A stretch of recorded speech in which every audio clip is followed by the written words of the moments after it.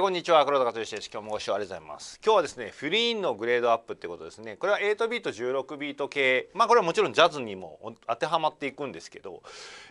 よく書いてあるフィルイン、こういうフィルインあるじゃないですか。こういうの吹奏楽とか、売り譜の譜面とかでよくこう書いてあるんですけど、こういうのって、3拍の頭から始まるので、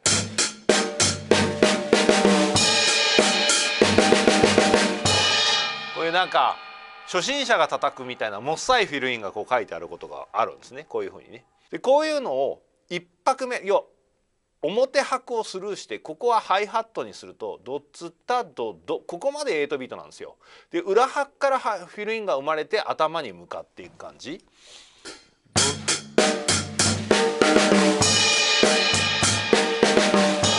今度ドツタドバンバンバカボンっていうのがドツタドドタンタカトンっていう裏から入ってくるとさりげない感じになると。16ビートだとここ2つ分16分音符になりますね。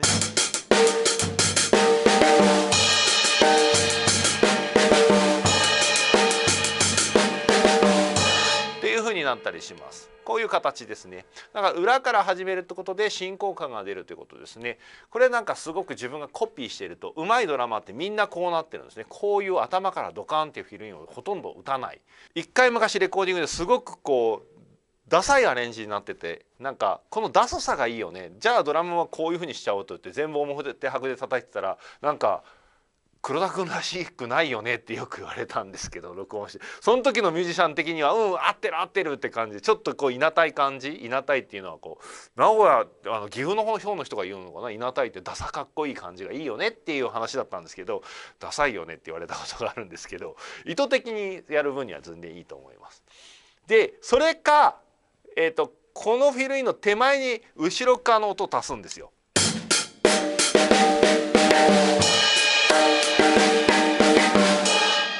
あえてここバスドラなくしちゃいましたけど、ここからこのスネアから裏から降りる感じで、16ビートだと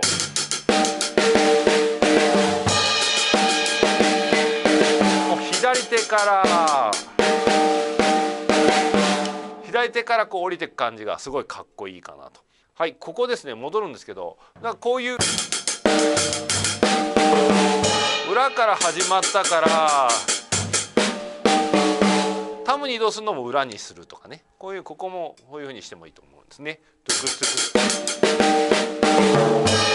やるとすごくこう進行感のある感じのフィルになります。進行感があるイコールいいかって言ったらそういうわけじゃないですね。おしゃれな感じにはなるけど、思いっきり頭はくっていうのもあるんですね。だからわざとそういうふうにする時はあるんです。でせっかくだからシンバルも裏から。こ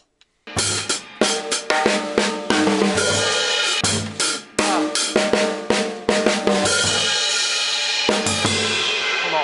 最後の裏から左手から押す。左手でフィルインを押す感じ。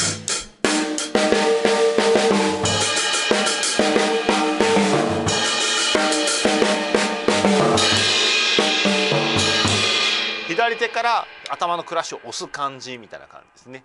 だから昔コピーしてた時は上手いドラマってフィルインを全部左から始めるんだっていう、その時は裏表の概念が僕は知らなかったので、左手から始めるとなんかかっこよいんだな、左手からタム移動するとかっこいいんだなみたいなね。ミスチルのジェーンさんとかもう徹底的に左手でタム下ってくるんで、こういうおしゃれなドラマーっていうのはみんな左手から下るんだなっていうふうに思ってましたが、裏拍から下るんですっていうことですね。さりげないフィルにするときにここが、このリズムの特徴なので、ここの後にフィルインを入れると、そうすると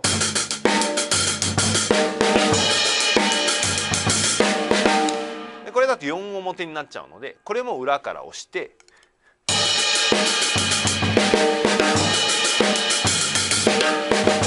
やるととてもポップス的なすごく進行感のあるさりげないフレーズになります。ところが、これはですね、僕もこういうのを普通にポップスの仕事でこういただくと音源があって、音源のフィルインが大体こういう風になっててダセえなと思ったりするんですね。そしたら「変えていいですか?」って言うと、大概の人は僕の案件はほとんどのもう 99% の人がむしろかっこよく変えちゃってっていう風に言ってくれるんですね。っていうことはどうやって変えればいいかって言ったら、今みたいに表拍をするしたり裏拍に手前に手前に裏拍を足してあげたりとかしたり、手前でシンバルから左手から押すっていう感覚を作ってあげればいいんですけど、ごくごく稀にレコーディングでは変更不可な場合があります。フィルインがね、これは特に幸三さんが CM の録音とかするとほとんどこれ変更不可なんだよとか言ってましたね。そういう時どうするかっていうとですね、こういうふうに音を手前に足したりするとダメだけど、フラムとかラフは許されると。だから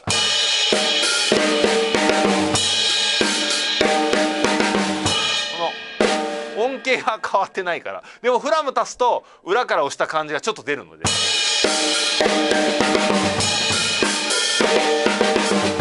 全然かっこよくなるじゃないですか。フラムできたらラフを入れる。2つね。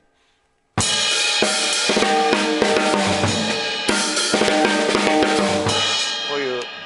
2つ足してあげる。まあこれと一緒じゃんと思うんだけど、これが2つに分割されて音がちっちゃかったら気づかれないってことですね。ということでこれも一つのいい手段だと思います。だから、フィルインにフラムとかラフを足すっていうのも一つの手法かなと思うし、これは非常にそのレコーディング不可な場合にも使えるんではないかなというふうに思います。なのでフィルインのグレードアップでした。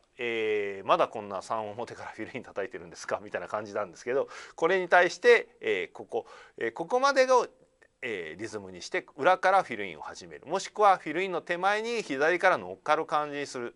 クラッシュも左から乗っかる感じにする、もしくはラフとかフラムを足してあげるっていうのが、フィルインのグレードアップで、なんかさりげなくてこの人いいよね、なんかこうつながりがいいよね、なんか流れがいいよねっていうふうに感じられるドラマになるかなと思いますので、是非練習してみてください。使ってみてください。ありがとうございました。